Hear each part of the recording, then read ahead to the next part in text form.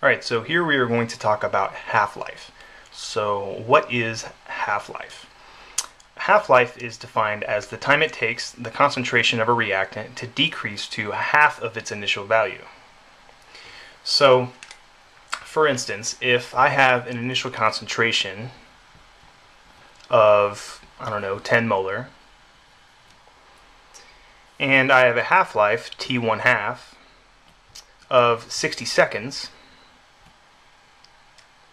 then the concentration of A after 60 seconds is going to be 1/2 of 10 molar, or 5 molar. So that is just a basic summary of how half-life works. Now it turns out that depending on the order of the reaction, each order of the reaction, whether it's 0, first, second order, whatever, each order is going to have its own unique half-life expression. So let's start with 0 order half-life. So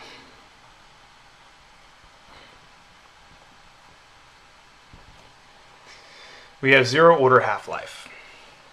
And if we look at what the integrated rate law is for a 0 order reaction, we say that the concentration of A at time t equals minus kT plus the initial concentration of A.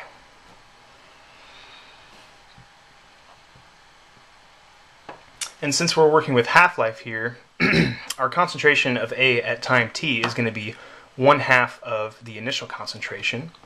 So we're going to replace this term here, this concentration of A at time t, with the concentration of A initial over 2. Because that's just the definition of half-life. So basically, if we rearrange this equation and solve for t, we'll get an expression for the half-life of a 0 order reaction. So now all we have left to do is just, like I said, algebraically solve for t. So if I subtract both sides of the equation by the initial concentration, we can rewrite this equation as the following. We say that minus kT is equal to the concentration in the initial concentration over 2 minus just the initial concentration.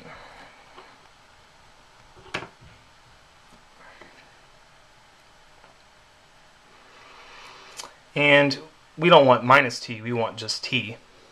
So we're going to multiply both sides of the equation by -1. So that means that everything on both sides of the equation is going to get multiplied by -1. So that means this is going to turn into a positive, and this is going to turn into a negative, and this negative will turn into a positive. So an equivalent way of saying this is kT is equal to the negative of the initial concentration over 2 plus the initial concentration. So on the right-hand side of the equation, we're subtracting the 1/2 of the initial concentration from the initial concentration itself. And if we have 1 of something and we subtract 1/2 of that same thing, we'll just be left with 1/2 of whatever it is. So we can rewrite the right-hand side of the equation by saying that kT is equal to simply the initial concentration over 2.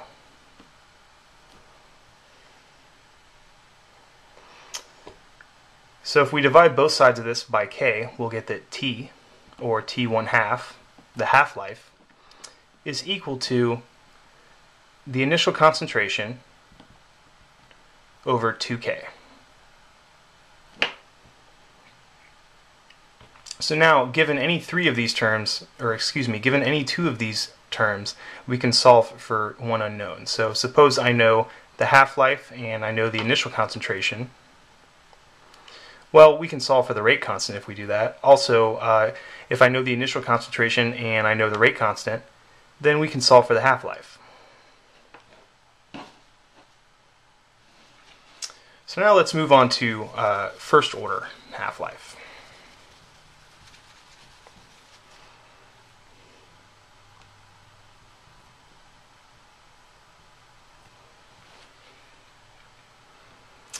So now we're going to look up the first order integrated rate law. The first order integrated rate law says that the natural logarithm of the initial concentration, or excuse me, the natural logarithm of the concentration at time t is equal to minus kt plus the natural logarithm of the initial concentration. And once again, we can replace this concentration of A at time t term with the initial concentration over 2.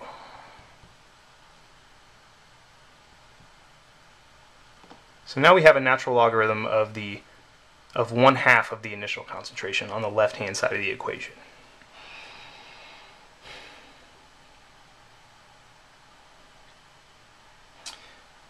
So now our goal again is to solve for t. So to start with, I'm going to subtract both sides of the equation by the natural logarithm of the initial concentration, and we'll get that minus kt is equal to the natural logarithm of the initial concentration over 2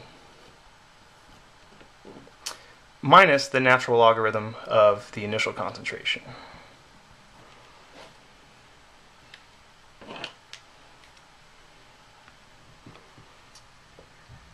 And when it comes to natural logarithms, or rather any logarithms, logarithms have a general property that says that if I have the ln of A minus the ln of B, that expression is equal to the ln of A divided by B.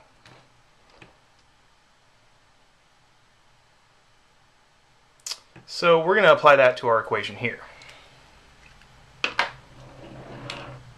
If I have the ln of 1/2 the initial concentration minus the ln of the initial concentration, well, we can rewrite this and just say that the right-hand side of the equation is just going to be equal to the natural logarithm of the initial concentration over 2, that whole term, over the initial concentration.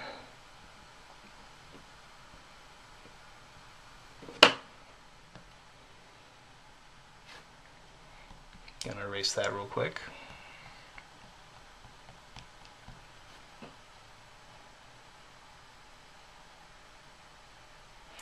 So if we take the natural logarithm of the initial concentration over 2 and divide that whole thing by the initial concentration, well, it looks to me like the concentration of the initial concentration terms will cancel and we'll get ln of 1/2. So really what we're left with is minus kt is equal to the natural logarithm of 1/2.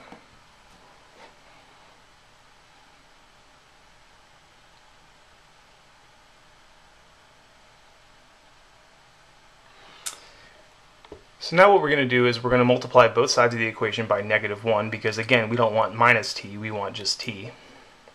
And we'll get that kt is equal to the negative of the natural logarithm of 1/2. And the negative of natural logarithm of 1/2 is the same as just the regular positive natural logarithm of 2. That is another property of logarithms. So now we're in a position where we have kt is equal to the natural logarithm of 2. Divide by k on both sides, and we'll end up getting that the half-life, t 1/2, is equal to the natural logarithm of 2 over k. The natural logarithm of 2 is, I don't know, 0.693 or something like that, so this is also equal to 0.693 something something something over k. And notice that for a first order reaction, the expression for the half-life is independent of the concentration, the initial concentration. So that means we don't have to know what the initial concentration is to determine the half-life. That turns out to be very useful when it comes to things like radiometric dating. Alright, so now let's look at second order reaction half-life.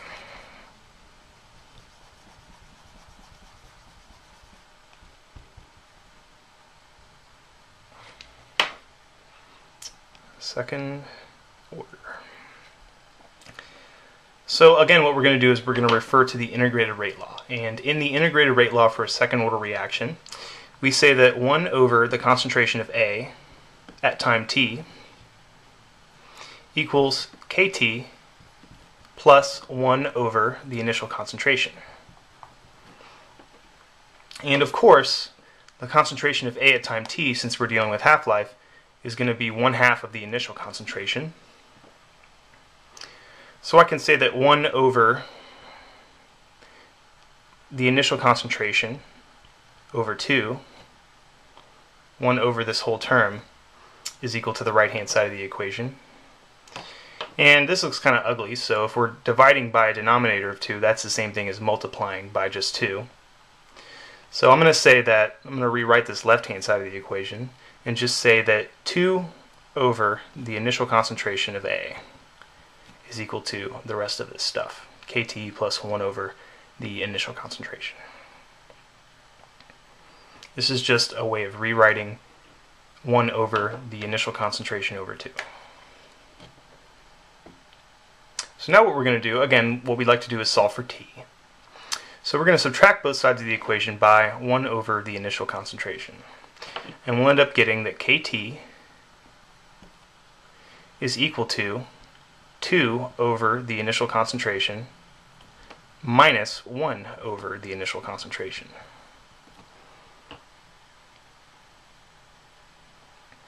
And since these denominators are both the same, we can subtract the numerators. So if I have 2 of something and I subtract 1 of that same thing, I'll just end up with 1. So 2 over initial concentration minus 1 over initial concentration is simply just going to be 1 over the initial concentration. And lastly, we are going to divide both sides by k, and we'll get that the half-life, t1/2, is equal to 1 over k times the initial concentration. So this is the expression for half-life for a second order reaction. So what did we do in this video? Well, we started out with the integrated rate law for each order, and then we substituted the concentration of A at time t term by saying that if we're dealing with half-life, the concentration of A at time t is just going to be 1/2 of the initial concentration. And then we just algebraically solve for t. So as long as you know the integrated rate laws, you can figure out the half-life. You don't just have to memorize the expressions.